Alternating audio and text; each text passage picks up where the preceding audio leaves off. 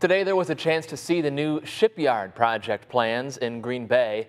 An open house was held with the plans for the project shown off. The development is planned for along the Fox River in Green Bay near the Mason Street Bridge. Plans call for a kayak launch, a lawn, a playground, a beer garden, and other amenities. Here's how a city employee described the project.